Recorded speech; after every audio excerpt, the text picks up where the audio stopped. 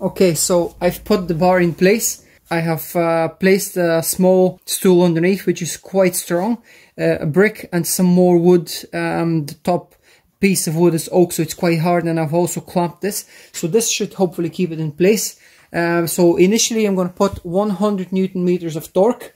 Don't ask me why. When I tell you the torque procedure now, you're going to think this is completely nuts, but this is what the BMW manual says. So you first put 100 Newton meters, then 60 degrees, then another 60 degrees, and then you finish with 30 degrees.